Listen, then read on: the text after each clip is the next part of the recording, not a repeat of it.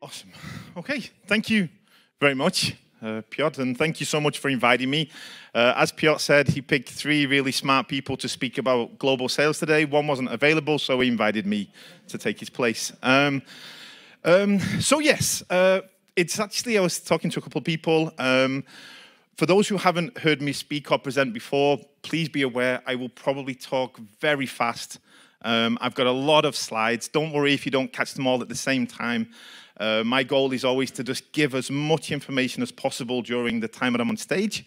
And then please grab me afterwards to talk about anything specific, because again, when Tomek and Piotr invited me and said that I can speak here, they said it's startup sales.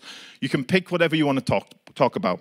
And one thing that I've been very careful of is I didn't want to actually tell too many people what they should do. Because what you'll see through my presentation is I believe that to be successful in sales, in startups, in various different businesses, it's very much a combination of all these great tactics that you hear from very smart people on the market, people like Piotr and so on. Then it's a really nice mixture with you and your people and your culture. And that's why we don't have so many founders out there that did this 20 times, because it's not such a copy and paste formula. So what I thought I would do instead is try to talk to you a little bit about maybe the mistakes that I've made over this time, growing businesses, working in various different brands. And please, the number 500 doesn't matter today. Some companies are striving to make 10 customers this year. Some are making 500, some are making 5,000. So this today is really about sharing with you the mistakes that I've made and hopefully showing you how you can avoid them, let's say. So the first thing I did is I made a mistake with the title of my slide, because what I also, oh, there we go. No, oh, there we go. No, this is, Tomek, this might be the wrong presentation. So, yes, let's see. No, we're okay, we're good, it's okay, just checking you. It's okay? Yes, it's okay, it's okay. Okay, so the first thing I wanted to do is say, when I was making this presentation, it was about the first customers, thinking about startups in those early days when you don't have huge budgets for ad campaigns, but what I also came to the realization is that it can also hopefully be valuable for people who are looking for the next 100 customers, next 500 customers. And as I said, it's going to be 8. And the style of the presentation is going to be that I'm going to talk about these 8 mistakes. And all I want to do today is ask you questions. With every mistake, there's a question that I want you to think about tomorrow, the next day when you get back with your teams. And I want you to just question the things that you are doing. Yeah, because a lot of sales is not rocket science. I wish it was. It would make me feel much more in demand. But actually, a lot of it is fundamentals that we just forget over time. So for those who haven't had a chance to meet me, or I haven't had a chance to know you before, my name is Mick Griffin, currently head of growth at Trafford. I've spent the last 14, 15 years working in Poland with tech startups at GetResponse, Brand24, and now Trafford. And also what I'm really humble and grateful about is I've also had a chance to work in consulting roles for over 20 different startups in Poland as well. So I'm going to try to share with you some of that information. I'm going to start with the problem, and this is something that you're going to see also through my sales technique. I'm going to start with the problem. Why am I here? Why do I actually feel that we even have this Aula talking about this, this topic of startup sales? It's because what's the top reason that startups fail?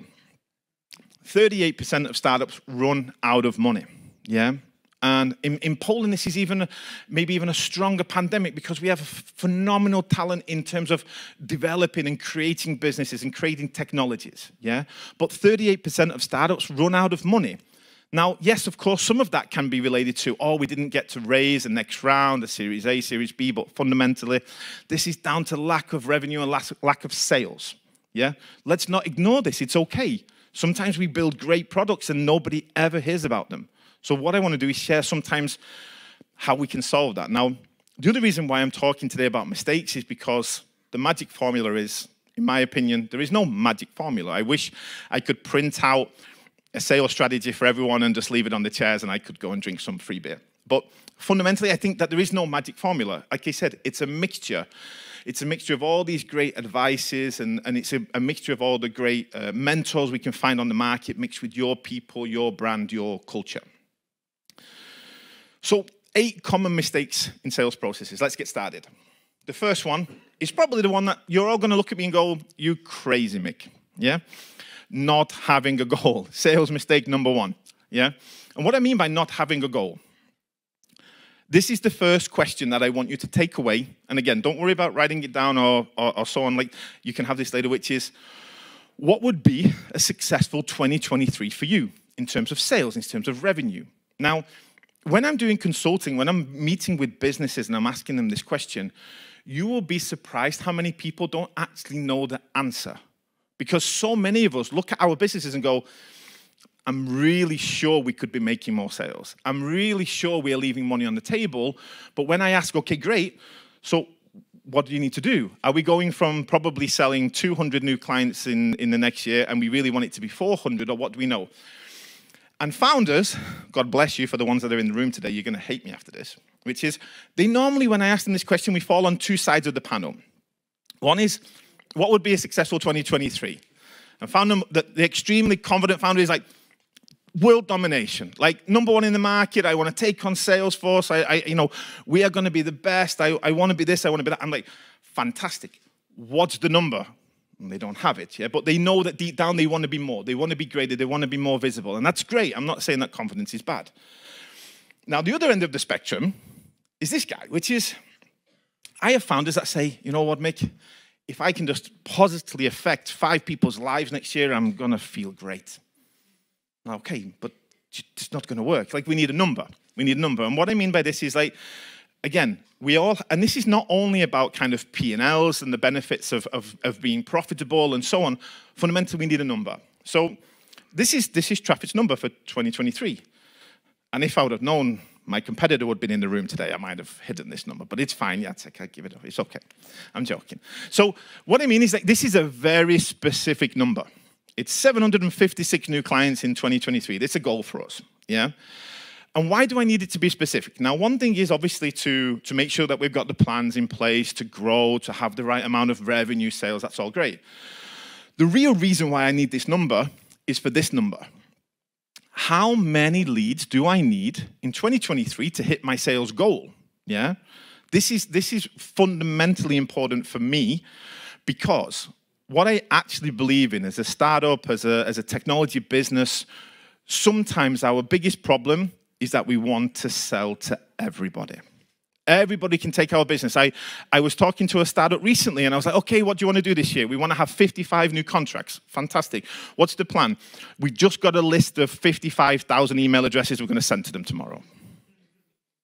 Okay, I can't say that it's wrong, but I wouldn't recommend it, because what I want Traffic to be is, I know that for 2023, all I have to do is be fantastic for 5,000 businesses. I don't have to be great for 75,000 businesses. I can worry about them later, yeah? And this is not me being a rocket science, as I said. We know businesses out there that have already done this, yeah?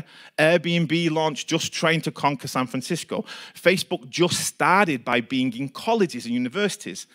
Now, I think like 2 years ago, the last study was that the biggest rising demographic on Facebook was like 45 years old and above, yeah? There's no chance Zuckerberg thought about that when he was building Facebook in the beginning, because if he would have never ended up with a product that was great for everybody. So by actually knowing what you need to deliver next year, you can decide how many people you need to be great for and expand later, yeah? So you'll see that some of my mistakes, some of my points, they roll into one another. They're very common. So as I said, one of the biggest mistakes I see is we're trying to sell to everybody. And this is a mistake that is not easy to fix. Even knowing this at Traffic, we still have this problem. And selling to everyone is selling to no one. This is something that I've always preached forever and ever, that we need to be great. To have a great next year, we probably don't need to be great for every business on the planet, especially even if they can use your product. That's the hardest part ever. It's much easier when there's certain people that by default can't use your product. But when you know that everybody possibly could, It's even harder to narrow down and start to be able to say no to people. So the second question I've got for you is, do you know tomorrow when you open your laptop and you're going to work or you're going to start connecting with your team members, who is your perfect customer? And when was the last time you actually checked it? Yeah? This changes constantly. So for me, when I joined Traffic 2.5 years ago, and we thought, okay, we probably would be really good for startups and SaaS products in Poland. Okay, let me go speak to Camille from Server K and ask him why is he using a different product. And one of the things I realized is he was like, I thought Traffic was for freelancers, yeah? And that was a prime example of the fact that Traffic was, and still to some extent we have this problem, we were trying to take customers from all the places, agencies, freelancers, tech companies. We were trying to be great for everybody. And this is something that is totally understandable because when we're a startup, we want to make money, but we don't realize sometimes how much that money and how much that one customer or two customers pulls us off track. So we've got to try to be really good for a really specific group of people that actually will get us to our goal for 2023. The next one is not having company-wide buy-in. Now, this is a little bit strategical, but I always share it because I think it's super important, right? So let's say you've answered question number 2. Who do we want to be great for? And you've sat down, you've thought, oh, great, I really want to be good for tech companies in USA. Fantastic. Go ask your CTO. Go ask your CMO. Go and ask like your social media manager. Who do they think you should be great for? And again, during my time, when we do this exercise inside some really, really great companies, you'll be surprised how much the answer different. So for example, if there's a company that thinks it's building rockets, the amount of time I've seen it when sales and marketing are like, yes, we are building Lego rockets. They are going to be amazing. We are going to target families and children. It's great. And then you open the door to product and IT and they're building actual rockets with actual engines. And you realize that there's a massive disconnect between what we are trying to sell and what we are trying to build, because too often we don't sit still, we don't stop, and we don't make sure that the company is in alignment. And when I joined Traffic, this is another example, which was, I believe that fundamentally most markets are split up into 3 categories.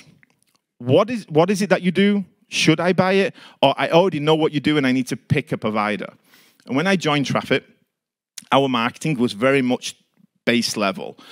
What is an ATS? Let me explain it to you. But when you looked at our product positioning on the market, our pricing was actually for a totally different audience because our pricing was already too expensive for the lower group. Yeah, we didn't have a freemium really. We didn't have affordable pricing. And then when we went into product, we were building advanced customizations, integrations, being specific for companies like Randstad and so on. So one thing that you have to do as a business, no matter if you're 5 people or 50, make sure the team is aligned. Make sure that if you know what the ideal customer persona is, so does every other department, even down to accounting, because the way that you invoice, the way that you bill your clients matters. Yeah, so you get this synchronization that is all about back into sales and bringing clients on board. And to give you an example, this is like just a little add-on here, which is make sure that you don't go to your team tomorrow and say, who is our ideal customer?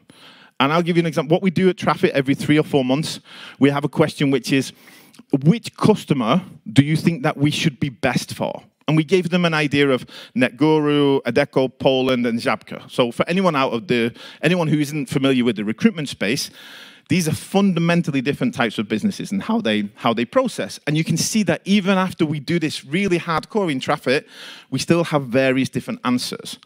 And when you've got a company with 30, 40 people, if 2 people are pulling in a different direction or trying to sell a different kind of business or build a different type of product, you can be losing 6-7% efficiency of your entire company just by 2 people in the same room thinking that they are building slightly different things.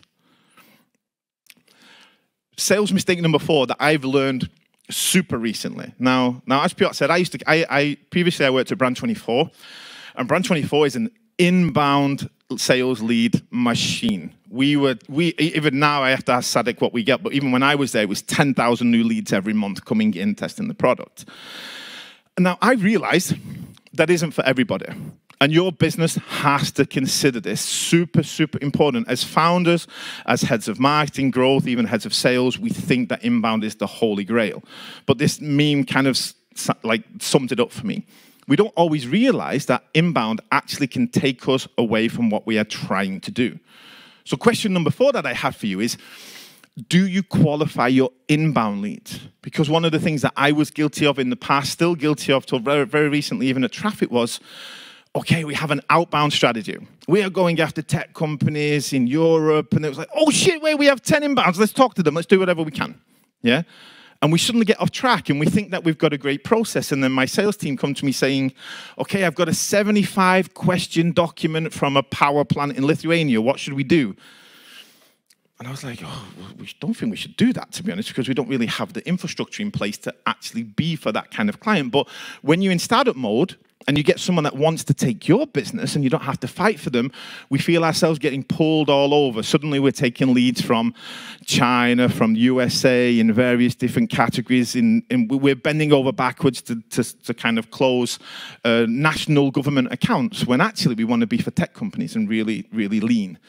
So it's a super important question in your organization if you are ready to be able to say no to some inbound leads that are not your ideal customer persona. And they can be really, really distracting. We've got to be very careful how we do this. And they, for me, was like 4, what I did today is I split it into kind of like 4 mistakes that we make maybe on a positioning, on a strategic level. And now what I want to do is cut into kind of like mistake number 5 to 8, which is more about working directly with leads, okay? Sales mistake number 5, and you're all, I believe that you all go, yes, I know this. We shouldn't be talking about ourselves, we should be talking about problems. Yet my inbox is filled every day with people not talking about my problems, yeah? We've got to be really, really aware of this. So question number 5, which is, my ideal customer persona, what is their problem today?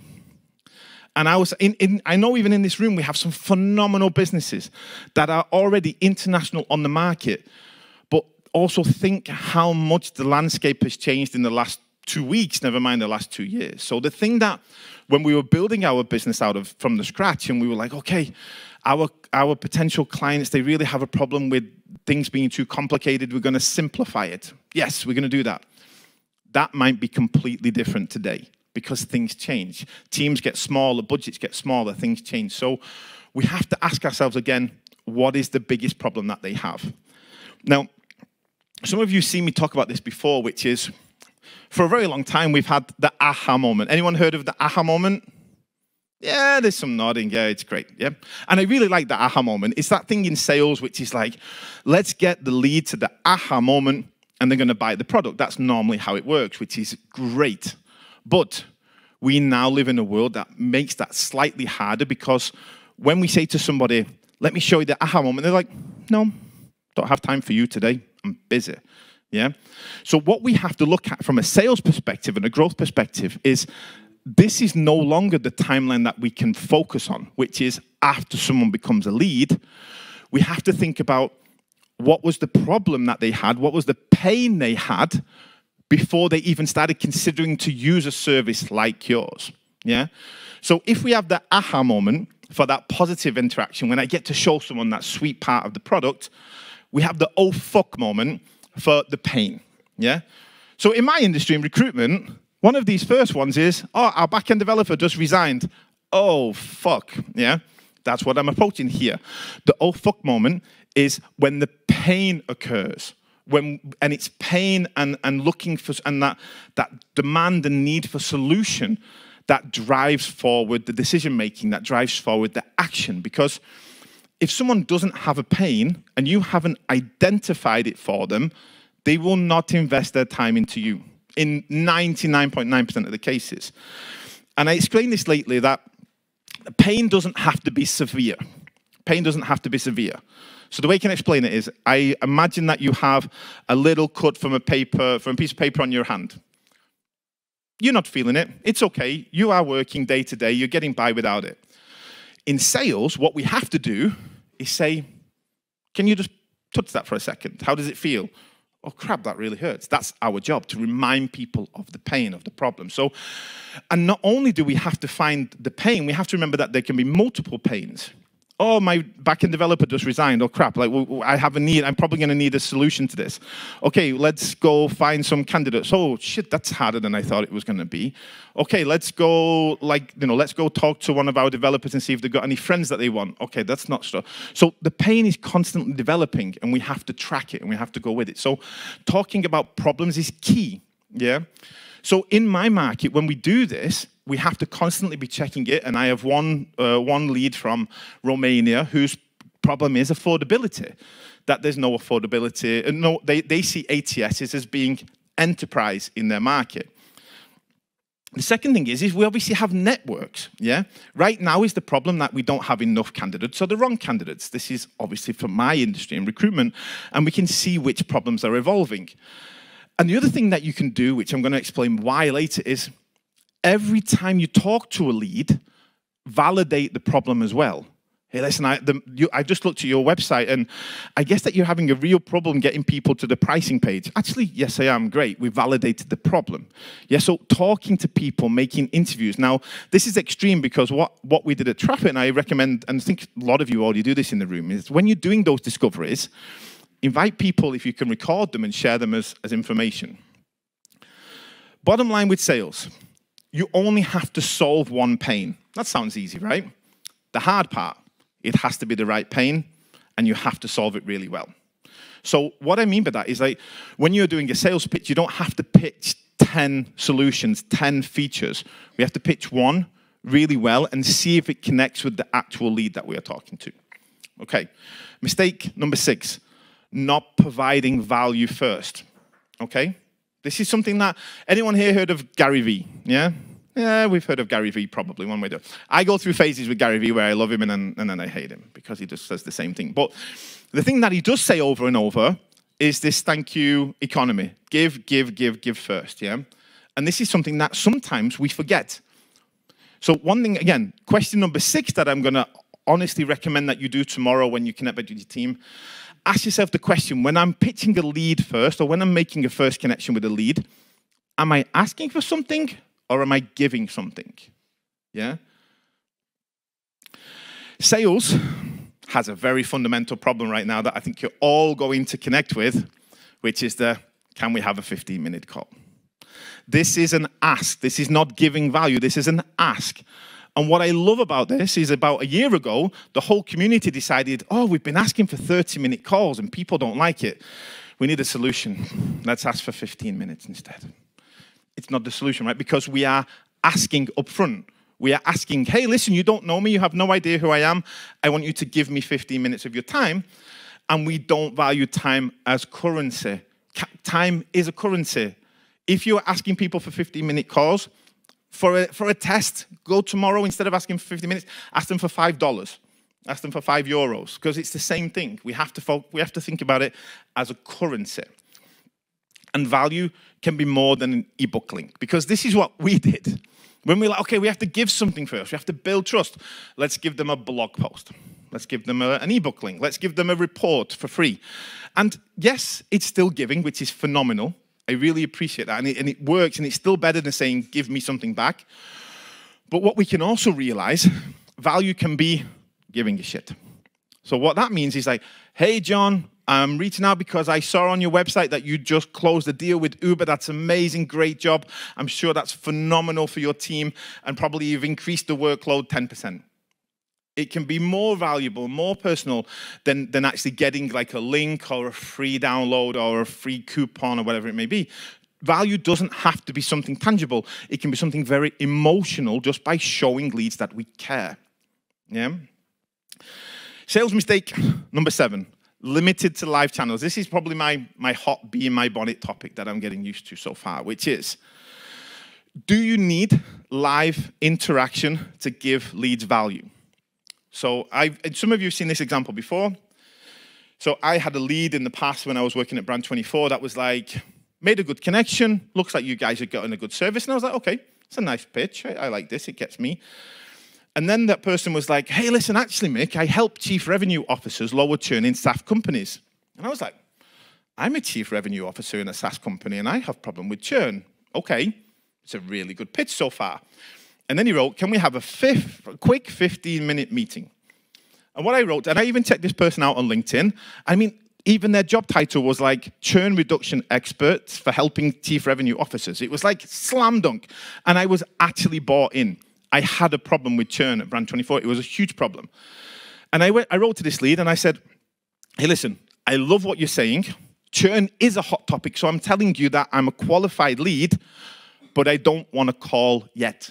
Pitch me. Tell me anything else. Keep me here because I'm a little bit allergic to calls. Ironically, I've been in sales for a long time and I hate getting phone calls.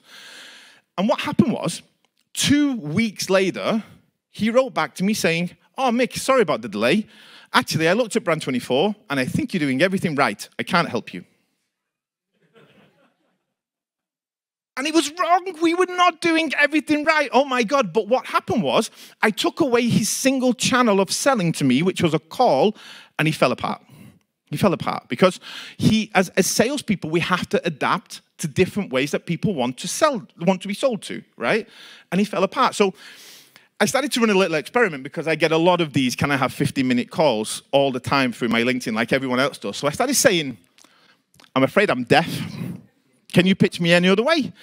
And this person stopped talking to me instantly. And this person said, I said, sorry, I'm deaf. I can't have a call. And then he wrote, okay, on the call, we can discuss your requirements. And I'm like, on the call? I just thought, like, it's fundamentally insane how much we can't break away. And that's why I said I didn't want to stand on the stage today and tell you what to do, because as a sales industry, we are suffering from being told what to do, follow the script, go through these steps. It makes no sense. So ironically, we get too caught up in this. But in the flip side, what I love is I love when people change the dynamic. So here was the girl from Hook, it is a SaaS, and she sent me a LinkedIn voice note, and I was like, over the moon. I was like, yes, amazing. I don't have to have a call with you. You can pitch me value. Why do I love it? Because I get to choose when I consume the pitch. Yeah? Time is one of our biggest enemies in sales. So therefore, every time you have to sync your calendar and free time with a lead, you have lost, you have wasted. You are losing leads instantly, because if you have to communicate live all the time, you are going to lose leads. So give them things that they can consume in their own time. And this was even a scenario where I said, I can't buy your product, but I love it. I come back to me, like, I want to talk to you. And if anyone's wondering, like, yeah, Mick, that sounds great, how do I do it? Even if you want to put this into your sales structure, there are tools that actually you can send non-synchronized communication and pitches, and the tools will tell you when your video was watched, how far did it go. Mostly all those things that you take from a traditional call. Like, you don't want to call when somebody stops listening because you didn't hit the right pitch. This will tell you, like, oh, the person sped you up to 2.5 speed after 5 seconds of speaking. Probably what you would do if you could on this presentation right now, but you can't, so sorry. But anyway, so Bonjoro, Vidya, these are all tools that you can actually pitch people and they can consume it in their own time, and you still got all the analytics and behavioral things that you're kind of looking for when you have live talks. Last but no means least, sales mistake number 8. Not playing the long game. Yeah, so I think, again, I couldn't really come up with the right title for this mistake, but I basically wanted to ask you if your pitches are based on actions of your leads or times or like cycles. So what I mean is I've made this mistake where I've been like, on day 15, pitch the lead to buy your product. On day 12, tell them this. On day 4, but actually, this is a mistake in most cases, unless you're working on a huge number of leads, because in theory, we want to actually do things based on how our leads react and what they are doing. Yeah. So what we have too much of is we are trying to sell on the first connection. And remember, that might work today if you are a Canva or someone like that, where you've got brand behind you. But if you're a startup or you're growing into a new market, your brand won't be able to back you up. So when somebody gets a pitch and they're like, first of all, don't know who you are. There's a small chance you hit the nail on the head with what you want to sell me, but you're already saying, like, go check out the pricing, and you've gone too fast. Now, one thing I went through with my team, and I don't know if this is valuable or not for you today, is to remember that there are so many things to take away from a lead interaction other than the sale. Please remember this, that if somebody says like, hey, I'm not going to buy today because I have a 12-month contract. Great, awesome. Can you tell me, like, would you buy at the end of the contract? Yes, I would. Actually, that's great. Even all the way down to the fact of, you know, could you tell me, like, I talked to you today about this problem, which was that, you know, traffic will save you time. Can you just, like, I know you don't want to buy the product today, but can you tell me, is that a problem that you're actually facing right now? Yes, it is. Or no, it's not, but it's value. What we shouldn't do as salespeople and founders is when somebody says, Mick, I'm just not interested in buying traffic today, you know, not what most of us do, we just shut down. Okay, how can I close this Zoom as soon as possible? You know, like we just give up. But what we can find out is so many other things. So we have this kind of like shopping list of data and feedback we can take from sales experiences, even if it's not the client. The other thing as well is like, the thing we did the interviews when I started Traffic because I wanted to learn more about the industry. And 2 of these are actually now our client because, of course, it was part of my pitch. They didn't know it at the time, but I was playing the long game. First, I asked them, how are you doing? I think you're super smart. I'd love to show you out to the rest of the Traffic audience. They would love to hear from you, which they did. By the way, while I'm doing that, I'm going to learn all about the problems that the market is currently facing. That's awesome. Thank you so much for that. And then 2 months down the line, I can be like, by the way, are you still having that problem? Maybe I'll show you Traffic. Yeah, we're playing the long game. Yeah, we're playing the long game. These help. And you get to this is something I learned 20 years ago, like a long time ago in one of my first sales trainings was, you get to decide what is a close lost. Who relates with that? Who knows what a close lost is? It will show how many people are using a CRM. Yeah. You get to decide what a close lost is. It blew my mind when I heard this because I was like, oh, the client said no, thank you. Okay, close lost. No, you don't have to. You can put them somewhere else. You can try to find a different value. And if you take anything away from today, it's this. Sorry about the graphic. I stole it from the internet. But it basically says 70% of salespeople give up after the first email. 70%. After no response from the first email, they give up. They stop pitching. They stop writing. They stop even asking anything. Even the crappy, did you get my last emails? They just don't do it. 70%. Yet, on average, it takes 5 touch points to actually get a client to convert. Yeah. So already, if you take away from this that I'm going to do 5 touch points instead of 1, you're already putting yourself at an advantage that 70% of the market is not. So it's really important that we stay connected. Now, just to kind of conflict with myself a little bit here, which is we have to react to what our users are doing. One of the fundamental things I get in Poland is that we sometimes overreact. What I mean by that is that, has anyone ever got an email like this? When I was at Brand24, sending automatically 10,000 emails from my email every day, I got these emails all the time. Can you stop fucking sending me emails, Mick? Like, go and die. And I'll be like, okay, I'm sorry. But when I talk to startups, when I talk to companies, it's so surprising that when they get that email once, they throw everything out of the window. That, oh my God, nobody wants our emails, turn it all off, slow it down, let's not be, you know, let's not be intrusive, let's not push people too far. No, first question you have to ask yourself, is this person in my ideal customer persona? Because if they're not, you don't have to care. It doesn't matter. Make sure you've got an unsubscribe link and you're fine. Like, don't throw everything away because one person gets offended. Yeah? I'm kind of like anti-GDPR, but my team hate me for it. But even with GDPR, yes, maybe you're not allowed to send someone an email. Go find them on LinkedIn. Go find them on Twitter. Go find them on Facebook, where they have abilities to send people information in the right way. So don't throw everything away when one person tells you it's too much. Okay, I have no idea how long I was, but probably too long. However, like I said, I will make this presentation available some way through lovely people at Aula, but like I said, I'm not here to reinvent what you do as a sales team or as a sales department or as a founder doing sales. What I am here to do is ask you, if you go back and ask yourself, are you doing the things that you probably learned years ago, you forgot about? Go and make sure that your team are on the same page as you, and just go revalidate the things that you already know, because sales is really hard, and sometimes we lose the fundamentals. So with that being said, thank you very much. I told you I would speak a lot. Thank you, Mick. Thank you, Mick, once again. Wonderful job. Thank you. Any questions to Mick? Oh no, okay. really great presentation. Thank you, Mick. I was like writing down the questions, so we will take about an hour for all the questions. So Okay. no problem. But so, just joking. One question. You said that like sales have to have a number. Yeah.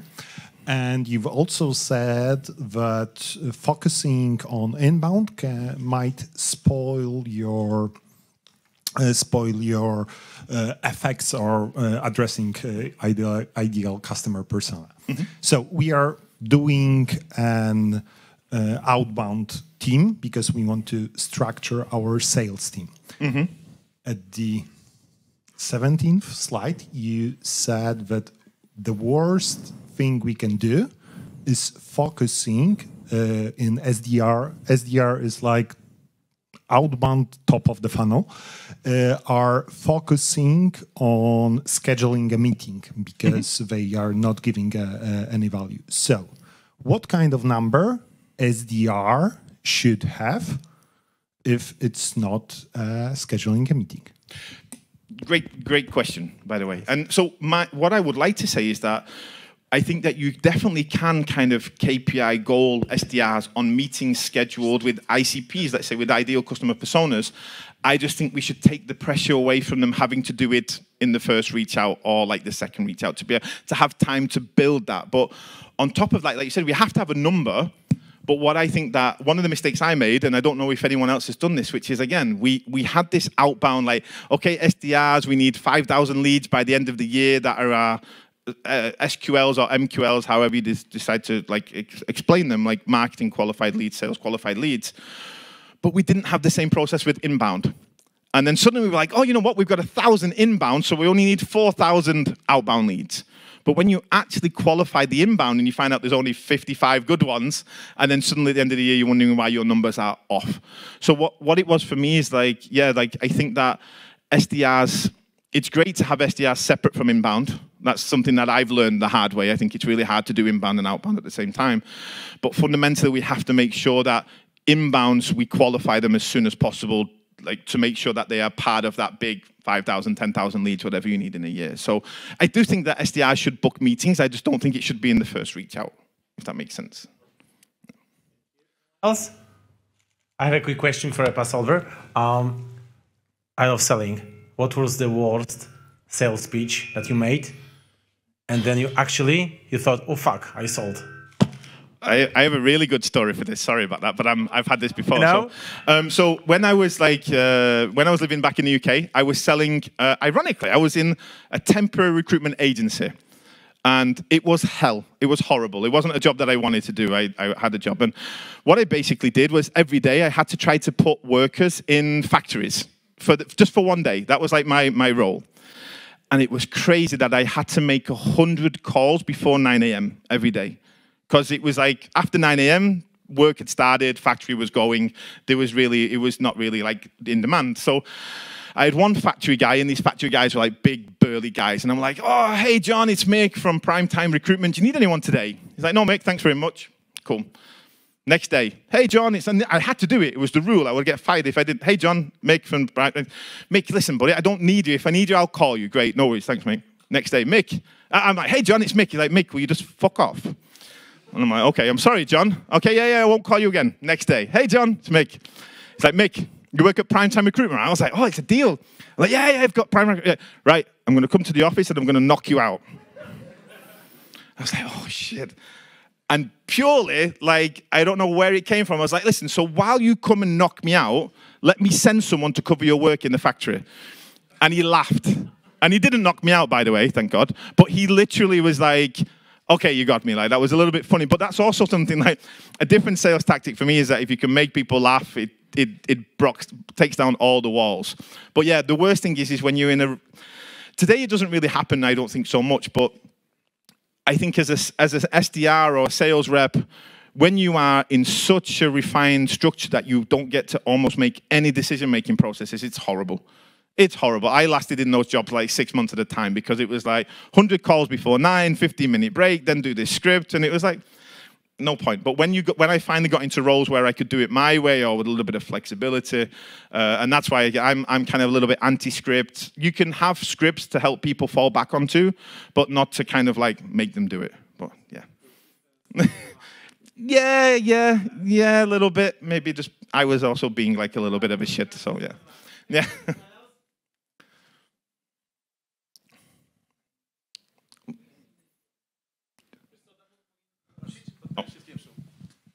A mogę tym rzucać? Hi, Mick. You mentioned that there are many companies that say we can sell to anyone, we can help anyone. How do you think? How do they should start thinking about the ICP? How should they start evaluating who they should focus on? Yeah, I mean, it's definitely I think it's a great question. If obviously it's easy to say like narrow down, but maybe you don't know how to. So the first thing for me is still like, if you can sell to everyone, the first thing I can only remind everyone is that you don't actually have to, which is a scary thing for CEOs and founders to think about. But I think that from the first few slides, which is, how many people do you have to grow by? Okay, it's 1,000 new customers this year. How many leads do I potentially need to make that happen? Yeah. So I prefer to work with the numbers and then decide who's the group. So, okay, I need 10,000 potential leads this year to make my target. And then we did this at Traffic. It's so like we needed to say, let's say 7,000 businesses who were recruiting. And we were like, okay, so let's think about tech companies in Europe. And there was like 75,000. You can't stop there. Then you go, okay, so I need to get this down to 10,000. I actually have to work hard. Okay, how do I get this down? Okay, let's just do Central Eastern Europe. It got it down to 25. Okay, how can we go further? Let's look for companies that don't yet have an internal recruiter. Okay, that got me down to 10,000 and stop. So I actually I call it reverse engineering, or like, you know, peeling the onion, however you want to call it, like all those fun things. But fundamentally, even if you can sell to everyone, I think it's the hardest thing because you don't have to. But I always think numbers first. What do I need? Then find the others. Because the other thing you can do, just to be aware of, you can go too narrow. You're like, okay, I need 700 clients next year, and you have a target audience of 1,100. You're like, oh, wait, shit, now I have to convert them at like 80%. Like, it's not going to work. So you can go too far. But numbers first, in my opinion, and then, okay, what would be a great group for that number, if that makes sense? Thank you. Last question. Oh, no, it's me. Hey, Mick. All right. Hey, man. Well, here it goes. I'm just curious. Have you ever bought anything from a person that actually approached you on LinkedIn? Yes. Is there could you share the story maybe? Yeah, and to be honest with you, like the funny thing is I can say yes because I always have one thing in my mind, but probably in general I've brought other tools, but I don't remember anymore that LinkedIn was where it started. And then it went to email, then we met at a conference, and then suddenly we ended up buying like Keep or whatever it may be. But I remember we bought a tool called Ask Nicely. And it was an NPS tool. And this is that, when I said 99.9% of the time things don't work, in my opinion, I literally just stopped having a meeting about we should be tracking NPS. And I got a message saying, like, we do NPS. I was like, okay, I just can't ignore that. It's just fate. Like, okay, good job. But like within milliseconds of finishing a meeting. But that was just because of the timing. But pure luck. But I think I've bought tools like we bought into D2 Crowd, we bought into Heap, we bought into AppQs through probably relationships that started online. But the other thing to know is that I don't count LinkedIn as like starting a relationship from an in-mail. I count it like we connected, they commented on my post, I commented on their post, etc. So, and the other thing as well, I think that some people did a really good job of me thinking I'm pitching them, and then they managed to pitch me and I bought their product. So yeah, it also works sometimes. But it happens, like I think, but I just don't remember, because the journey is so long and they play it so cool, I think it's multi-touched rather than just LinkedIn. Yeah, makes sense. Thank you. No problem. Okay. Thank you, Mick, once again. Great applause to him. Thank you.